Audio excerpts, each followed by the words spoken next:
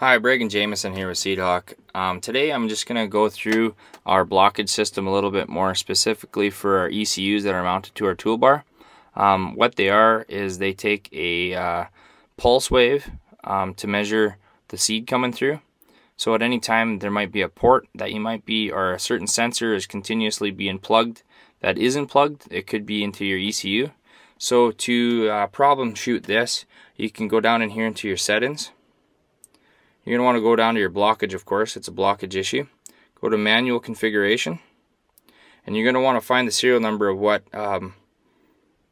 ECU you're having issues with.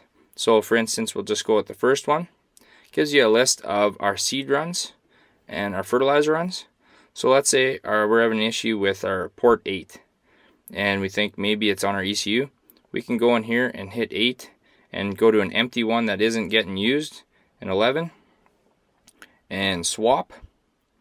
Then they're going to be swapped, and then you can see if the port on 11, if it's still not working, it's probably in your sensor. But if your 11 is working, it's probably in the port 8 that isn't working. So it's an easy way of diagnosing an issue with your blockage.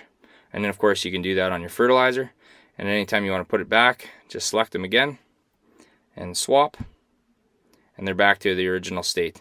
To get back out of there, go back there, and you can go through each serial number for each section. There's an ECU for each section of this drill. To get out of there, just go to operate, and you're back in your operate screen.